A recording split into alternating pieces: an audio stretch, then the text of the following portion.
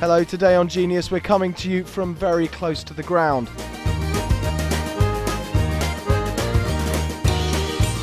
Micropig does whatever a micropig does, and that is, well, not very much actually. They do enjoy sniffing cameras though.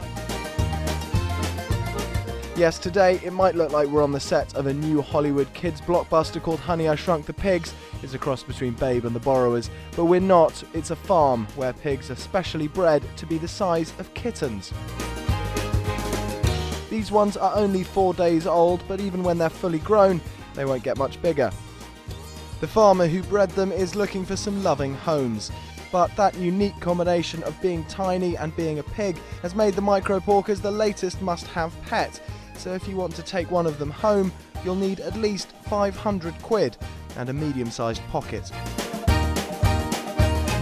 So get saving, pig fans. We don't recommend them though to short-sighted people who are scared of cocktail sausages. More Genius tomorrow.